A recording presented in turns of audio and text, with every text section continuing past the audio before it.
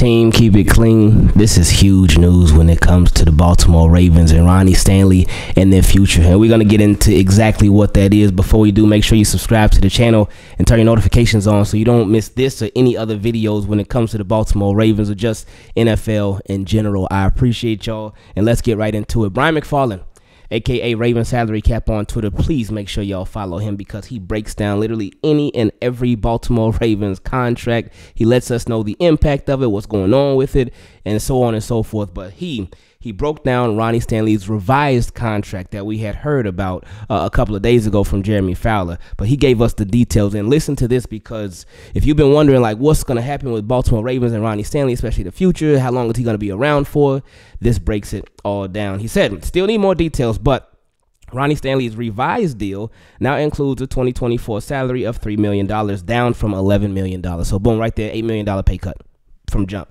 Let's keep going though. He said, don't know yet about bonus and incentives, and we're going to get to that. But the revised deal has removed his 2025 salary and replaced it with a void year. So that right there is huge, because it says, so Stanley will be a free agent in 2025. Boom. So Ronnie Stanley, this right here, 2024, this is the final year of Ronnie Stanley with the Baltimore Ravens. Well, the final contract year for now. Of course, you know, sometimes guys can get extended and whatnot, but right now, Ronnie Stanley is on the last year of his deal. So they took the 2025 year and they removed it from his deal. Took it out completely. So, and they changed it to a void year.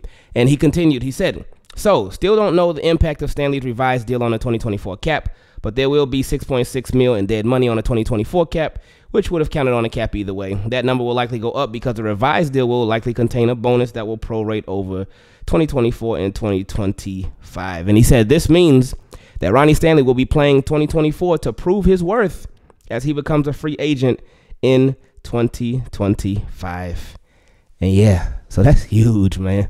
Like that's big, because y'all know I wondered for the longest time, like, man, what is going to happen with Ronnie Stanley? Like, they will continue to rework his contracts, redo his contracts, reconstruct his contracts. And it felt like they would just be prolonging it and pushing it back, pushing it down the road and whatnot. But with Ronnie Stanley, it was like, we talked about this a couple days ago. It just feels like the Baltimore Ravens just continue to bank on hope. They continue to bank on, all right, we hope that he can be healthy. We hope that he will be healthy. And then, of course, at the end of last year, they started doing the whole rotation with him and Patrick McCarry. So I just thought that was something that was concerning, because this is your starting left tackle. This is your big money starting left tackle. And you've got him on a rotation. That's concerning. That's still your starter, and you're paying him that big money. But now this lets us know, hey, this is it. Like, this is a big year for Ronnie Stanley. But anyway, continuing, he broke it down even more. He said Stanley's revised deal now includes a base salary of $3 million, a roster bonus of $1 million, and this is a kicker right here, and this is big, especially for Ronnie Stanley. It says, and a $500K in per game roster bonus. So he's only paid if he plays. So with the $500K per game roster bonus, you play a game, you get $500,000. You play the next game, that's another $500,000. And that through 17 games, if you play all 17 games, you get $8.5 million straight like that. So when your money is on the line, oh, yo, you gonna be suiting up. That's gonna make you want to suit up even more. So I expect to see a lot more Ronnie Stanley this year. We saw him a good chunk last year, but I expect to see a lot more of him this year for sure. That money on the line, ooh, that money will make you do some crazy things, won't it? And that money will make that pain go away, won't it? But hey, we'll see how it goes. Anyway, continuing. He said the deal also includes $10 million in not likely to be earned incentives. His 2024 cap number is now a little over $17 million, a reduction of $9.6 million. So Eric DeCosta, he talked to Ronnie Stanley. He said, look, man, we got to work this thing out. We got to do some stuff different. And that, while he did take a big pay decrease, he gets to be a free agent next year. So yeah, it's a lot on the line right now for Ronnie Stanley. Now, this also reminds me of something that I've been wanting the Baltimore Ravens to do for years when it comes to Ronnie Stanley, and that is to have a plan in place to replace Ronnie Stanley. They need to have a backup plan. So who's going to be the next left tackle of the future? That is something that the Baltimore Ravens need to get figured out ASAP. Now, if Ronnie Stanley is going to be on the team this year, in my opinion, it does give you some flexibility with that, because you could do a couple of things. You could draft somebody who can play left tackle but can also play right tackle, and then you can keep them around this year, and that could be your right tackle for now. Then when Ronnie Stanley leaves, they could be your left tackle. Or you can go through this year with Ronnie Stanley as your left tackle and then draft the person next year. It all depends. But Ravens need to get that taken care of for sure, because the days with Ronnie Stanley are coming to an end. And while it is still possible that they could sign him to a new contract later on down the road, they could sign him to a contract extension. I honestly, and I know we didn't even get through this season yet, but I don't foresee that happen. I don't see it. And it's super early, and I don't like to make like bold claims super early, anything like that. But based off of the history, I just don't see them re-signing Ronnie Stanley again. I really don't. And I think they are definitely going to move in another direction. We won't know till we know, of course, but I don't see it happening. So this is significant, man. This is really, really big for the Baltimore Ravens and Ronnie Stanley. But again, it clears up some of the biggest questions that we had before. And now we know what the future holds. So we'll see how Ronnie Stanley deals with this, how he handles it, how his body handles it, how his body responds to this new contract, because this is big. Now, something else that was big, former Baltimore Raven, very familiar face, who there were a lot of Ravens fans who had a lot of different conversations about this player. Some wanted him to come back to the Ravens. Some were like, no, we don't ever want to see him on the Ravens again. And that being Hollywood Brown. We talked about it in yesterday's video that there were rumors circulating around about Hollywood Brown, about the possibility of him going to the Kansas City Chiefs. There were even some tweets and some pictures that he liked of himself on the Chiefs, of him in like Chiefs jersey and whatnot, and that got people to thinking like, oh, is this really going down? And he saw it from a lot of different Chiefs fans. Oh yeah, Hollywood coming to the Chiefs. He coming to the Chiefs, and now he went to the Chiefs. He signed a 1-year deal worth $7 million base, and it's worth up to $11 million. So he got a nice extra $4 million that he can earn with the Kansas City Chiefs, and that's going to be nice for Hollywood Brown. That is an offense that they gonna use you. They gonna use you, and they gonna find ways to use you. Him with the deep ball and Patrick Mahomes, that is going to be a pretty sight to see. But like we said yesterday, like, look, Hollywood, man, you joining the Chiefs, I'm happy for you. But look, when Ravens got to take care of business, especially in the second game, like first game, like I said yesterday, man, I'm not worried about the first game against the Chiefs, but the second game, that's everything. That's going to be everything. That is going to be the game that gets us to where we need to go.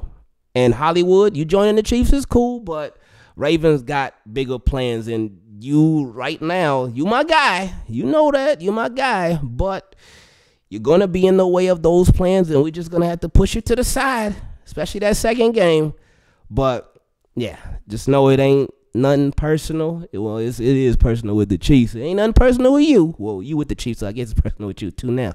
But Ravens got to take care of business this year for sure, because last year coming up short, and the way they came up short was just, yeah. But shout out to Hollywood, man. He's going to a real good situation.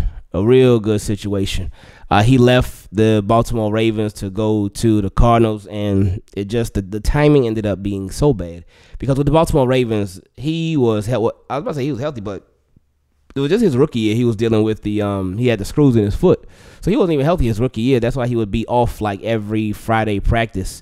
But after that, he was pretty healthy. I think Hollywood missed maybe 1, maybe 2 games in his career with the Ravens. Like, nothing crazy. Like, you can count the number of games that Hollywood missed probably with 2 fingers, definitely on one hand, but you don't even need your whole hand. You don't even need half your hand.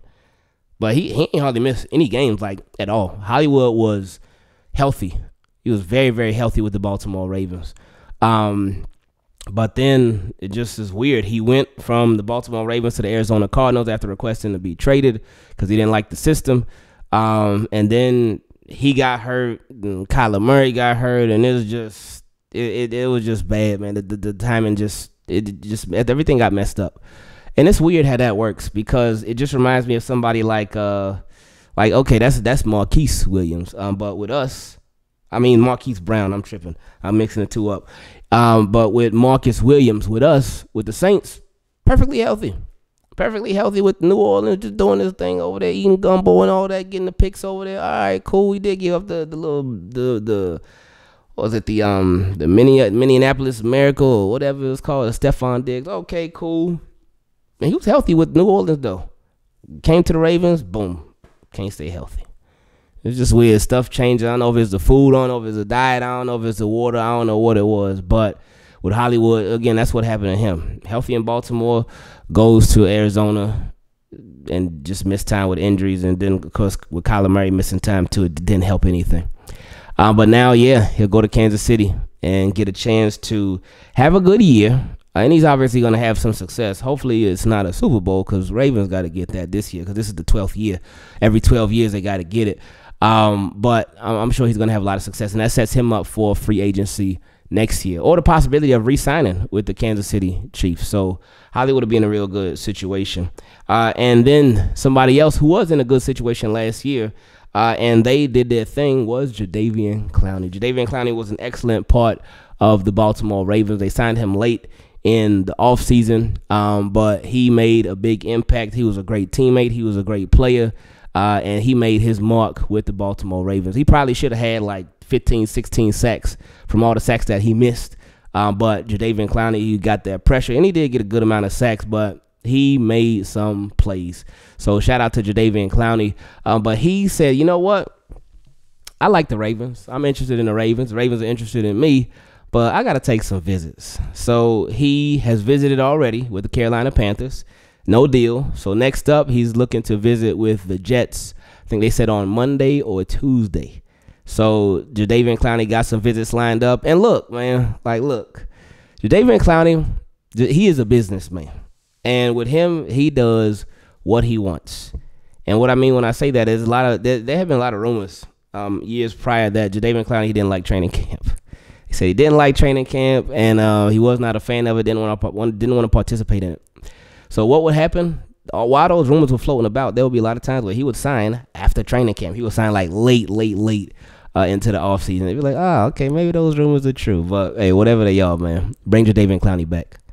I think with Jadeveon Clowney, again, him being a businessman, he knows his worth. He knows that there are teams that are significantly interested in him. And he knows that the Baltimore Ravens are one of those teams. And Ravens got him for cheap last year. They got him for cheap last year, and he outplayed his contract by far. So now it's like, all right, show me some real money. And what these visits do, him visiting with the Panthers, and now him getting ready to visit with the Jets very soon, that puts more pressure on the Baltimore Ravens to like, hey, you taking all these visits? Like, hey, no, come back home. Come back home. And that can make Baltimore Ravens up their money for Jadeveon Clowney. Now, on the flip side, it could work. It could have a reverse effect. Because Eric DeCosta may be looking at it like, all right, Jadeveon Clowney, if they did give him an offer, which I do not know. I didn't hear nothing about it. But if they gave him an offer, he could have been like, all right, Jadeveon Clowney, here. This is what we offering you. Say, just to throw some random numbers out there, 2 years, $10 million. Say it's a 2-year, $10 million contract. All right, Jadeveon Clowney, and that's just a hypothetical. Not saying that's what he's worth. Just using that as a hypothetical number. If they put that out there, hey, Jadeveon Clowney, here, 2 years, $10 million. That's what we offering you. And he's like, nah, I'm going to go visit with the Panthers. All right, okay. And Eric DeCosta's like, you know what? 2 years, $11 million. There you go, $5.5 million per year. That's what we offering you. And he's like, you know what? I'm going to go visit with the Jets. All right, 2 years, $12 million. That's $6 million per. Eric DeCosta could end up being like, you know what? That's my final offer. You go on your visits, go do your thing. Hey, if you get signed by one of those teams for more money, for a more lucrative contract, hey, by all means, do your thing. Go get your bread. But I know the success that you can have here with the Baltimore Ravens. You saw what we did last year. We're close. We're super, super close. And we should have been there last year, but you know what? This year we improved some different pieces. We still got some long way to go with the offensive line and some other stuff too. But we're right there, and you can be a part of what we had right there. You go to Carolina, all right, cool. Y'all a long ways off. Y'all not even close right now. Anything could happen, but y'all a long ways off. You go to the Jets, hey, Aaron Rodgers, hopefully he can stay healthy. But there's a lot of dysfunction up there with the New York Jets right now, so we'll see what happens with that. But hey, you go do your thing, Jadeveon Clowney. So it could work in a couple of different ways. So Jadeveon Clowney with these visits, it could work to his favor with the Ravens, or Jadeveon Clowney with these visits, he could price himself out, or Ravens could be like, you know what, no thanks, we're done. So we'll see what happens with that. Again, my hope is that Jadeveon Clowney does return to the Baltimore Ravens. Y'all know he's somebody that I had always wanted to be with the Baltimore Ravens. That's why when it happened last year, I was so happy and glad that he showed up in a major way last year for the Ravens as well.